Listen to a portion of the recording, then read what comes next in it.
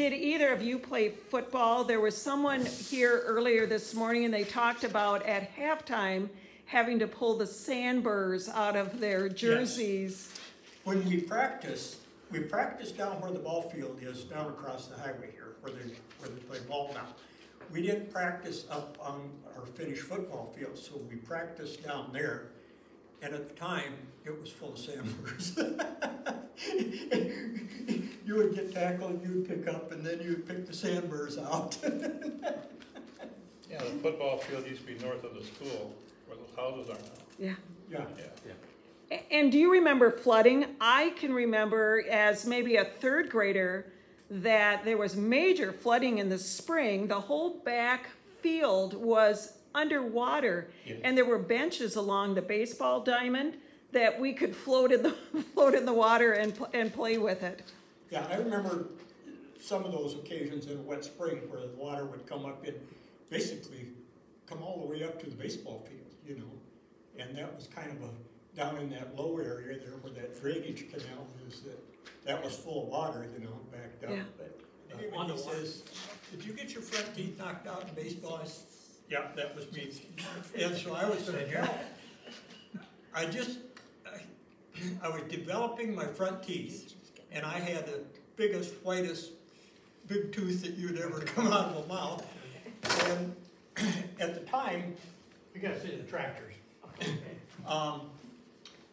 We practiced up by the school. They had a backstop there, and the benches were not. We sat on the inside of the fence naturally.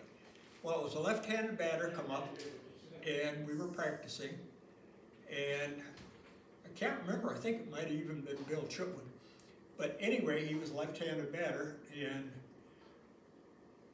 I can't remember who the pitcher was. It could have been Doug Adams. But anyway, the pitch came, and he hit a foul ball, and I was watching the pitch, and I turned around, and that ball literally was 6 inches from my mouth, and all I could probably do was open my mouth.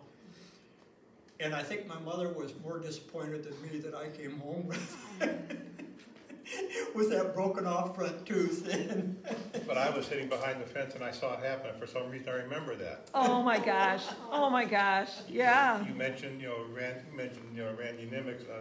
That must be him. But okay, I was sitting behind the fence. You were a traumatized little kid for when that happened, then. Not really traumatized, but well, memorable anyway. Yeah. For sure.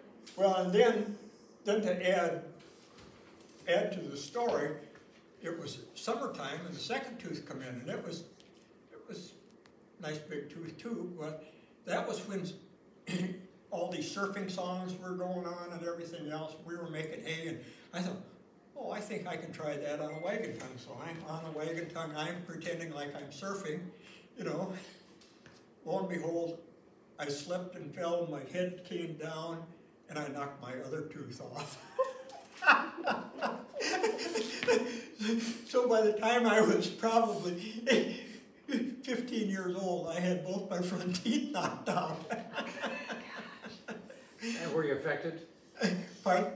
Were you affected? Yeah. So, was there a dentist here in town, or where did you go to? At the time, I went to Richland Center, and there was a Dr. Reese there. Yeah. On the corner, he was a dentist, and so I got a bridge put in there, and to this day I still wear a bridge. So I never did have front teeth. Goodness. Ooh. Does anyone